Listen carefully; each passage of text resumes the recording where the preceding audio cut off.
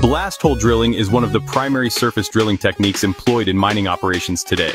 The holes drilled by the drill rigs are one of the key factors that makes the mining project successful. Blast hole drilling isn't just about making holes. It's an art and a science combined. Today we're comparing three popular methods: rotary drilling, DTH drilling, and top hammer drilling. First up, rotary drilling. This method is the king of large holes, over 8 inches in diameter. It uses a combination of intense downward pressure and rotation to break through the rock, while compressed air clears the cuttings away. Perfect for softer formations, but it's also versatile enough for various conditions. Next, let's talk about DTH, or down-the-hole drilling. This power player shines when you need to go deep, up to 120 feet deep to be exact. The magic happens at the bottom of the drill string, pounding through even the toughest rock formations lying above the ore body. It's the go-to for hard rocks and large holes, giving you superb control over the hole's path.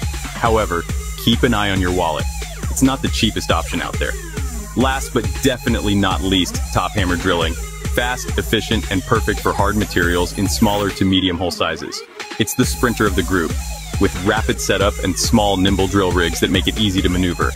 But be cautious with depths over 45 feet, as it might lead to bent rods and unwanted deviations. The hammer stays above ground and pipes are added between the hammer and drill bit. So which method will be your champion?